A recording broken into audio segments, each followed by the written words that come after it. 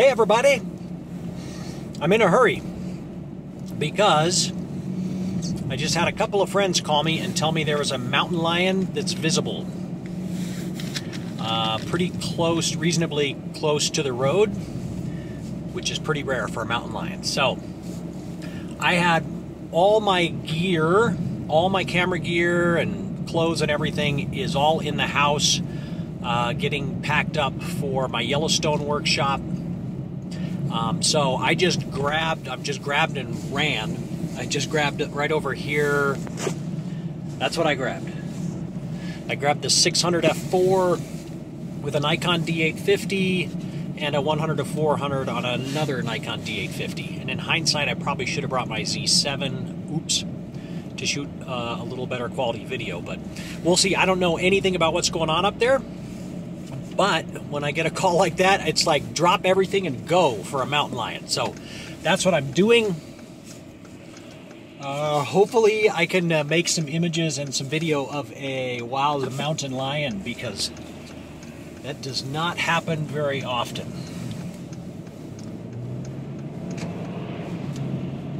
So, now that I've merged into traffic, I'll let you know what happens when I get there. Fun stuff.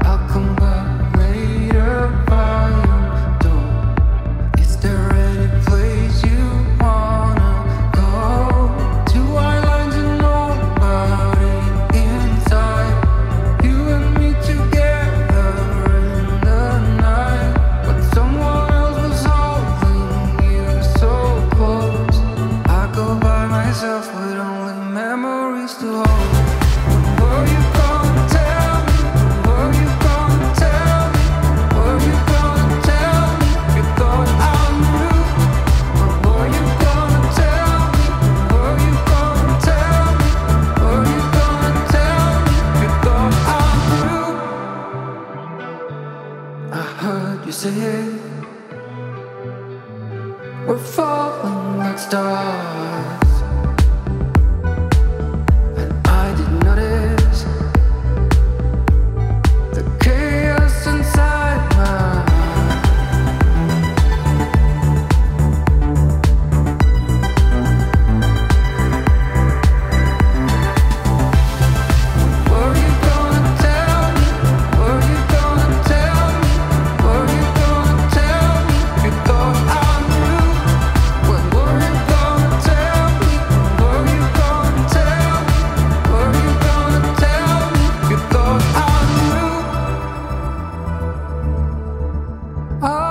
so close to you.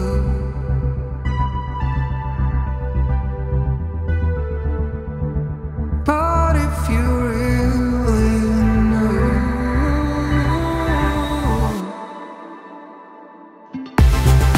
were you gonna tell me? Were you gonna tell me?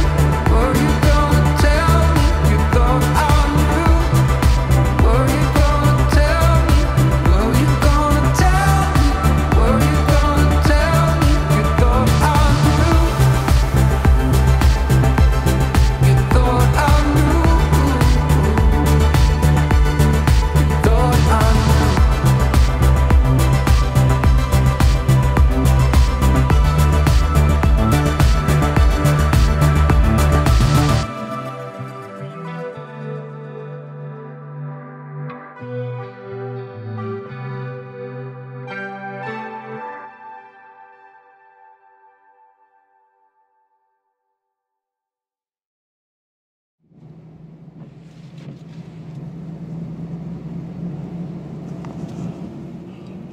Woo-hoo-hoo. I'm cold. That was awesome. I will tell you more about it later when I get back home, either today or tomorrow. I'll shoot a little video telling you about what just happened out there, but I was not dressed appropriately for standing out there for whatever it was, 3 or 4 hours, I guess. But awesome. Anytime you get to photograph a wild mountain lion is a freaking gift, and that was awesome. Made some nice images, had a blast. Just a magnificent animal. Whew, gorgeous, gorgeous animal. So anyway, that was a rare event, and it was awesome. So great. But I'll tell you more about it later and show you a few frames of video and a few frames of photos. See ya.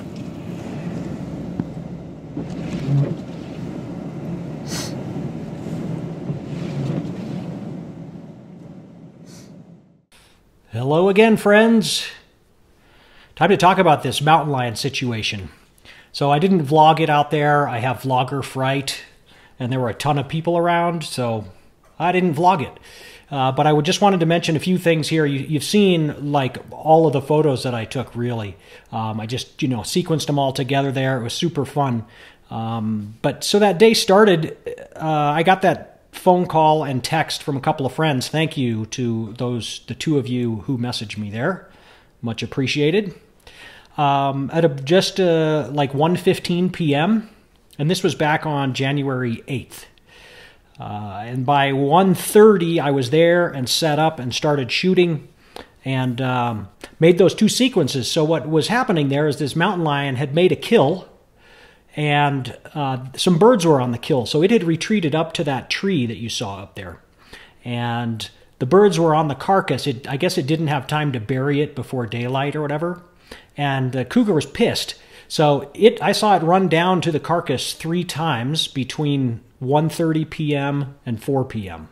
And those were the sequences that you saw there. And it was epic. That was like, epic is overused term, but with a wild mountain lion running down the hillside like that with the snow flying and the rocks flying and coming straight into the lens, I think that qualifies as epic.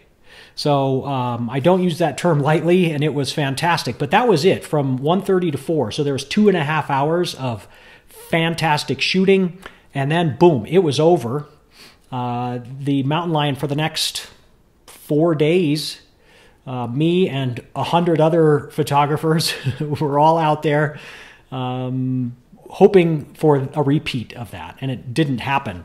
Unfortunately, the mountain lion was much more diligent about burying its kill, and so it just stayed up in the trees basically for the next 4 days, and then at nighttime it would come down and feed on the kill. So I think what you'll see there is at the end you saw some kind of grainy footage of the mountain lion. That was when it came down at night. Now, that footage was shot at 25,000 ISO. So it was pretty dark, but there was also enough ambient light getting kicked up there by the gas station that's nearby, and the movie billboard was kicking up a bunch of light, and the traffic lights. So there's these weird color casts going on with all that artificial light, but it was given just enough light there that I could actually shoot at 25,000 ISO. So that was kind of lucky there. But that was it. There was 2.5 hours of action, and then it was standing around in the cold hoping that something would happen again. And unfortunately, it didn't really happen that way. But I'll just give you a couple of quick mention my settings. So when that cougar was bounding down the hill to chase the birds off of the carcass, that was it. That was the magic. And my settings for all of those photos was locked in on manual there because the background was changing with the dark tree and the bright white snow and then some neutral colored rocks.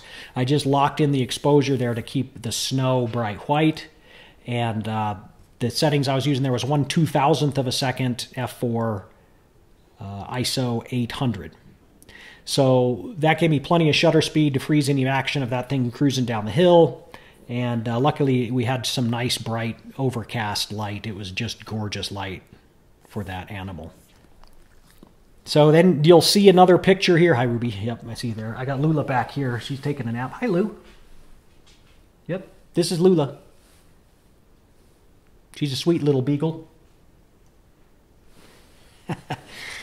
But anyway, I'll show you a photo I took at night there. I was playing with, I was shooting some video at ISO 25,000, and then I was also playing with shooting some stills. So whenever the cougar would kind of lift its head and pause for a moment, I was trying to do some exposures there.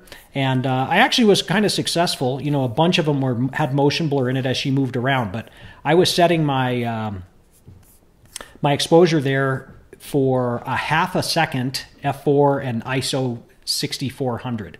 So at ISO 6400, it's a little bit, there's some noise in there, and then I have to crop in on it quite a bit, which kind of makes that noise more noticeable. But here I'll show you one of the resulting photos of that. So you can see that lion stood reasonably still for a half a second there. And so it's just a matter of timing those and hoping you get one that's sharp before it moves a little bit. And that didn't turn out great, but there's no other way to shoot that. So it's better to try and get some blurry images than to not try at all. So anyway, I got a couple of pictures there in the nighttime with the mountain lion on the carcass. But the rest of all that action over 4 days was all in the first 2.5 hours. So just a magical situation, and I feel super lucky to have been able to be a part of that. And to share that with so many other photographers. I'm not sure how many made it there for that first 2.5 hours, but certainly a dozen or more. But then after that, the crowd showed up, and it was mostly standing around waiting and hoping, unfortunately.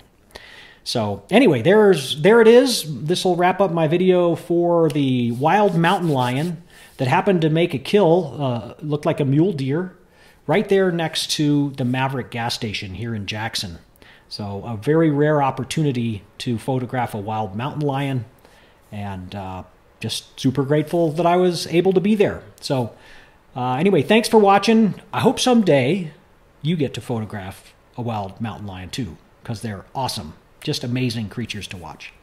So take care. See you on the next video.